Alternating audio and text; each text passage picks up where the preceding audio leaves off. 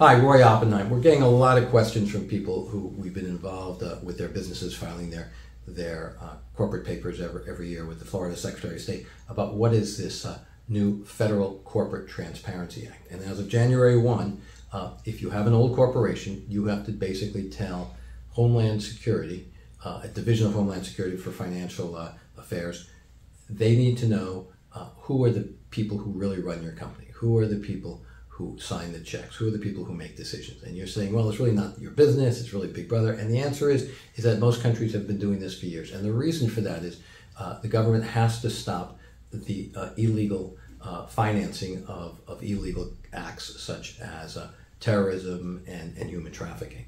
And a lot of times legitimate businesses are used as covers and fronts for these kinds of illegal activities.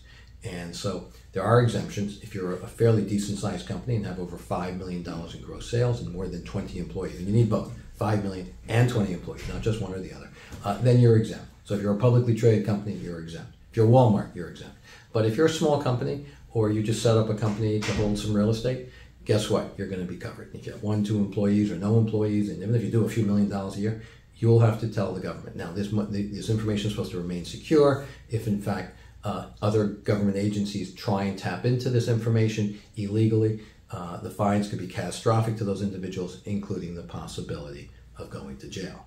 On the flip side, if we don't do it as business owners, we too could be heavily fined, in some rare circumstances maybe also go to jail. But the fining is the main process here. So we're here to help you navigate this new process.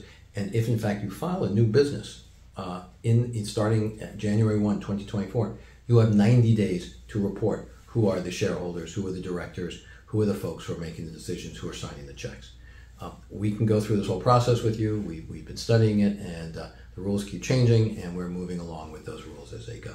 So if you have any questions about the Federal Corporate Transparency Act, please feel free to give us a call. Roy Oppenheim from the Trenches. Thank you.